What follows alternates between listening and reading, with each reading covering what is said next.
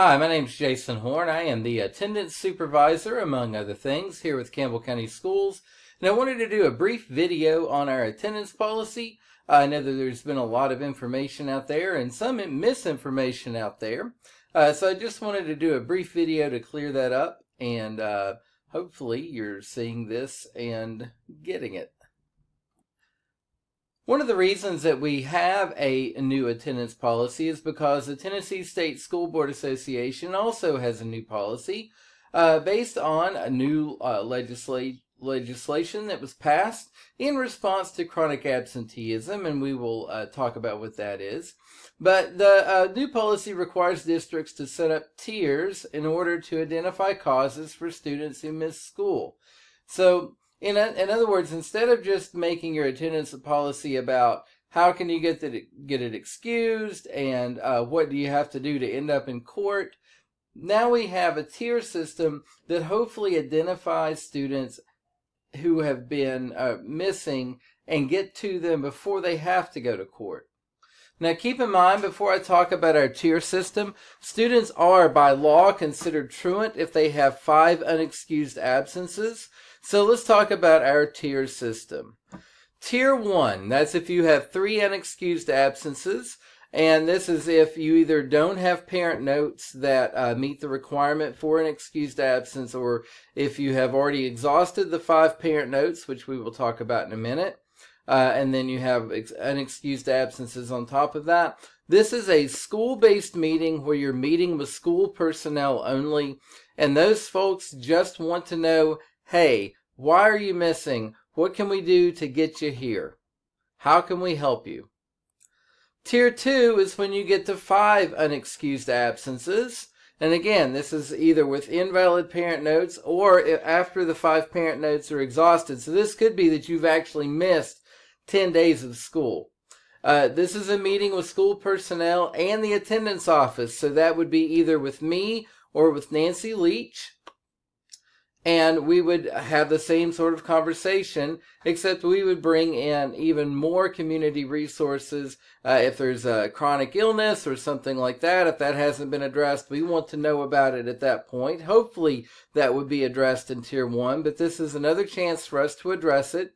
If there are things going on in the home that we can help out with, anything to get you to school. So that's Tier 2. Tier 3 is when you get to 10 unexcused absences. So let's just say that you've exhausted the 5 parent notes. That's 15 absences. In our school system, that would be 3 weeks of school. If you're in one of our high schools, that would be actually 1/6 of the semester if you've gotten to 15 unexcused days. So that's a lot of time. So you would have another meeting with the attendance office. It's a little bit more serious. It's sort of a pre-trial kind of deal where we talk to you and we bring in someone from DCS. We bring in someone from the court, probation, and just talk about how serious this has gotten if you're up to 10 unexcused absences. And our whole goal is either to convince you or scare you that you can't be absent anymore. Because at that point, like I said, if you've exhausted those 5 parent notes and you have 10 unexcused absences, if there's not a good reason for those, any additional absences will be then Tier 4, and that's where you go to truancy court. And the reason you would go to truancy court is because we have had, at this point, 3 meetings with you.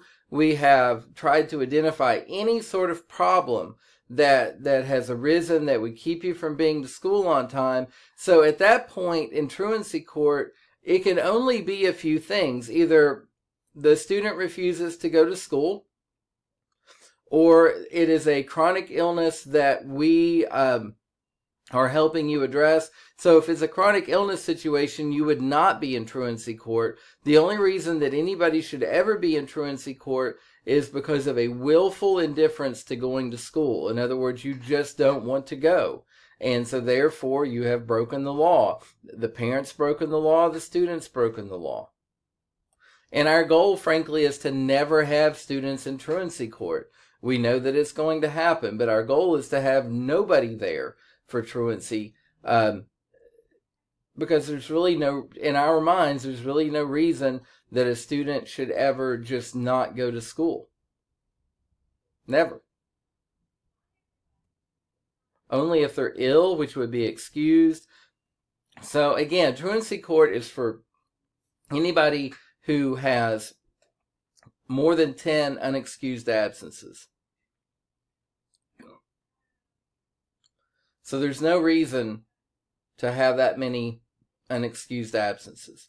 If there's an underlying problem, within the 3 meetings before, we should have identified it and come up with a solution to the problem. So you do get 5 parent notes each year, and the parent notes must be turned within 5 school days of the student's return to school. So let's say that Joey is out Monday and Tuesday, and it's just a virus. It's not serious enough to take him to the doctor, or you don't really have the money to cover the copay, so you don't send them to the doctor, so they're out Monday or Tuesday. So then you write a parent note for Monday and Tuesday, and Joey has Wednesday, Thursday, Friday, Monday, and Tuesday to get that note in. I think as a parent, probably the best practice would just be send it with Joey when he gets back to school. But I get it, life gets in the way sometimes, we forget things.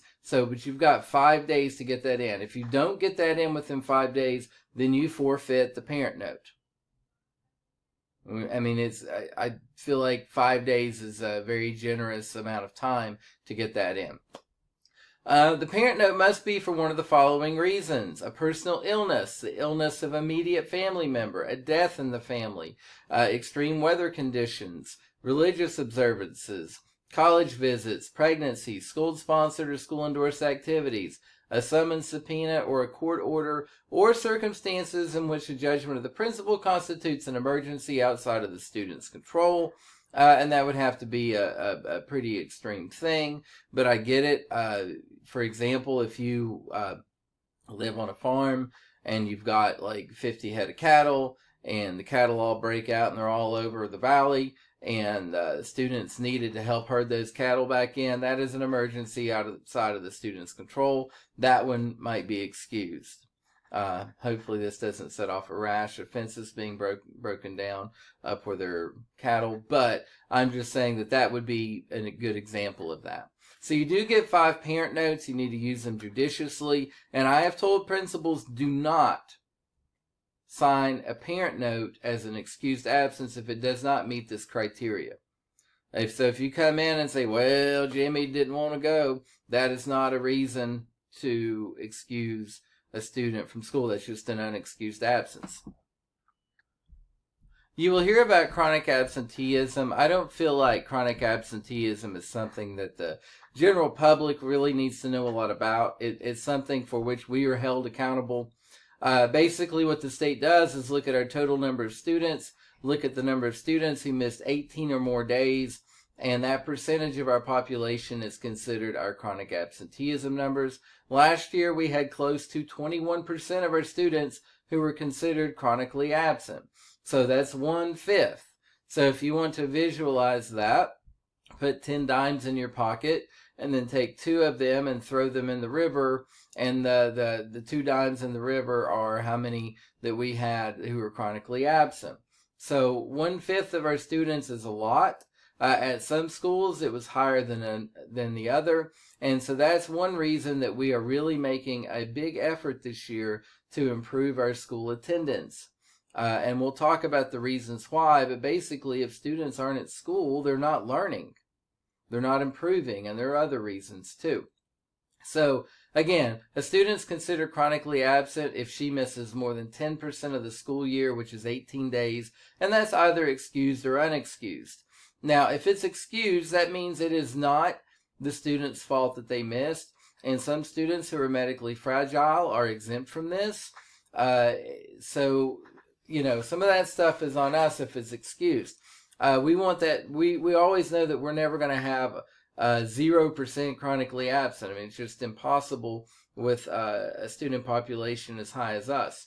But the fewer unexcused we can have, the better off we will be. And again, individual schools and we as a district are held accountable for our chronic absenteeism rate, because that is something, we can't come to your house and grab a kid by the ear and drag them into school, but we need to be making as much effort as we can to get them to our schools. So what are the reasons to come to school? Well, as I said previously, students who don't come to school don't learn. So they get behind, and it's hard to catch up unless they work extra hard.